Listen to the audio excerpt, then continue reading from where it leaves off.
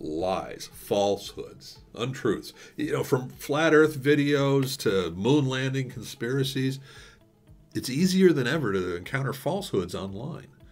But why are they believed and shared? Human beings are masters of self-deception. We lie to ourselves about all sorts of things. It's a form of cognitive dissonance. You know, I didn't watch that many hours of TV this week. I didn't eat that many cookies. I'll do it tomorrow. I worked out enough. My antivirus is up to date. When lies are tantalizing, we're quick to believe them. Weight loss plans where you can eat whatever you want. No, you can't. Make $1 million by playing this app game. No, you won't. What makes these lies so popular?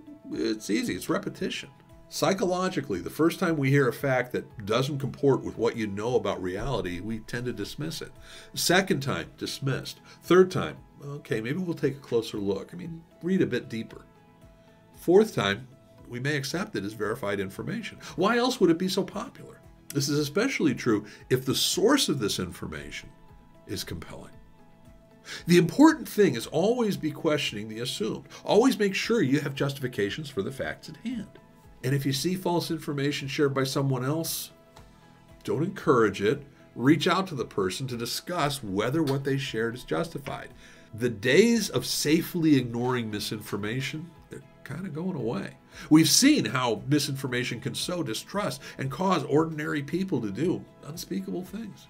Yeah, I'm talking about Elf on the Shelf. He's been hiding under my bed for years, and he just won't move.